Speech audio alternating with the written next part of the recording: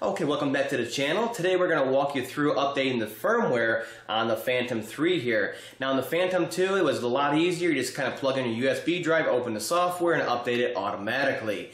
On the Phantom 3, for now at least, we have to do it manually, so it's a little more involved, and I want to walk you through it following my steps over DJI steps even. There's a few extra precautions that I throw in there to prevent any errors and make sure each upgrade we do on here is successful. And I get a lot of people coming back to me telling me that they followed DJI steps and they had problems, and they followed my steps and it worked every time. So here I'm going to relay my tips and tricks and the full walkthrough for the Phantom 3.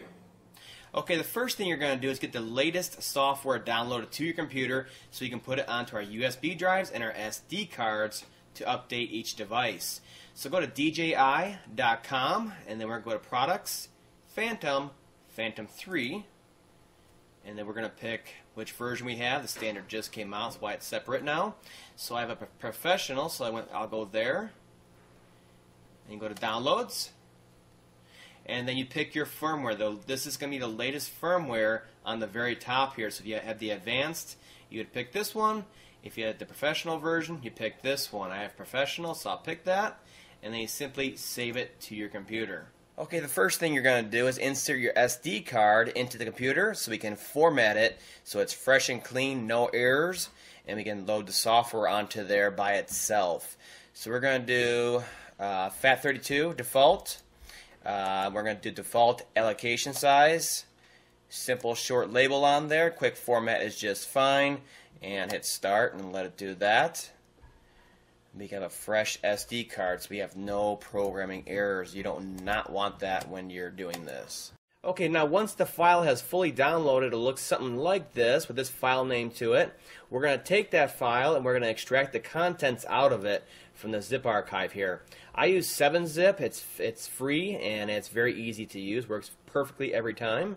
So we're going to extract the files to a regular folder like this. And there'll be two files. We need to upgrade one, how to do it. Text version, you don't need that since we're following a visual presentation of it. All I need is this bin file. And this bin file is the same file that's used to update both the controller and the aircraft itself. So we're going to take this file and we're going to put it onto the SD card and the USB drive for each one of the devices we're updating. Okay, time to put the update file onto the root directory of their SD card. So let's right click on it, hit copy, go to the SD card we just formatted, and we're going to paste it onto there.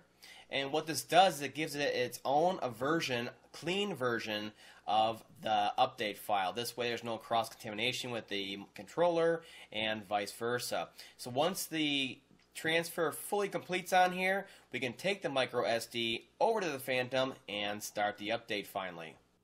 Okay, on to the actual update of the firmware on the aircraft here. We're going to do the aircraft first, and then we're going to move on to the remote control. A few notes before upgrading.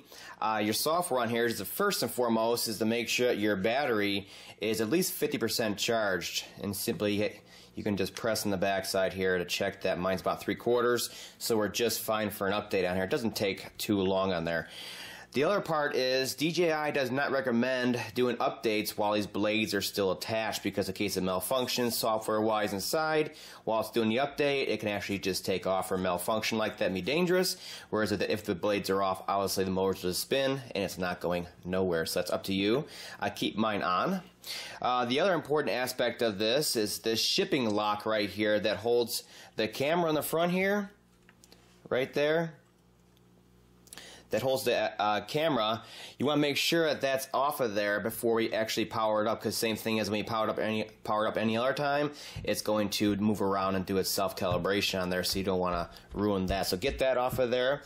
Besides that, we can come over to here, and there's a slot on the side of the camera right here for the SD card for filming. That's the one you're going to use with your files we put on the SD card. We're going to simply stick it into there, make sure it fully locks, okay? Like so. You hear that click like that. You can see it in there fully secured.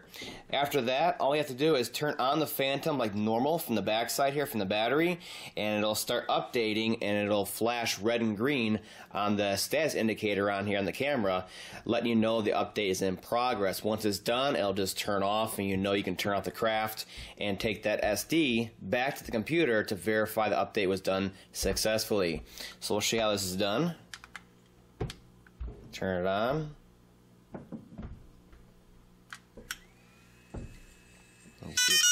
Doing the calibration on there.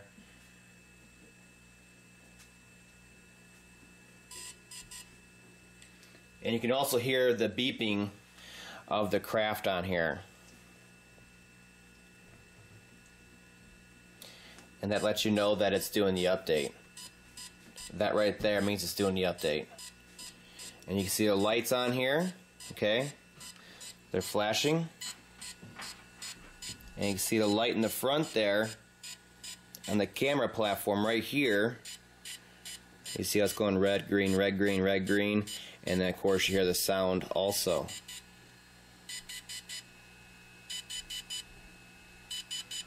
And your tone will change, and your status LED right here will go off. And that's how you know it's finished. Until then, let it sit and do the update so it can do it properly without any malfunctions on there, any corruption of the software. Okay, while the Phantom itself is updating in the background, you can probably hear it beeping back there.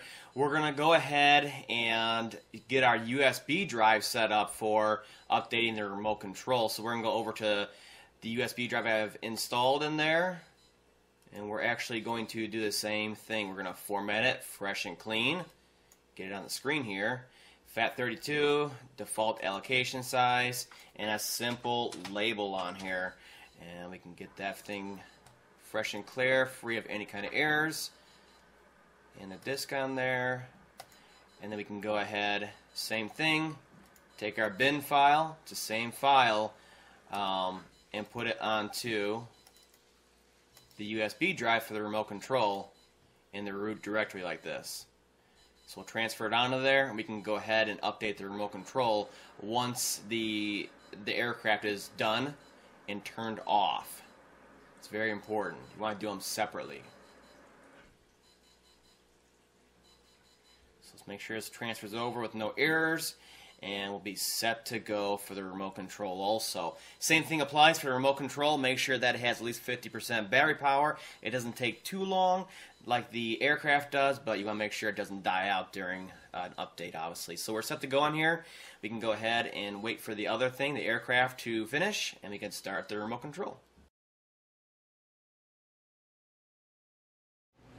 Okay, now depending on your firmware level, when you upgrade it, it may completely turn off the LED and stop beeping, or it may just keep beeping and the LED turns solid green.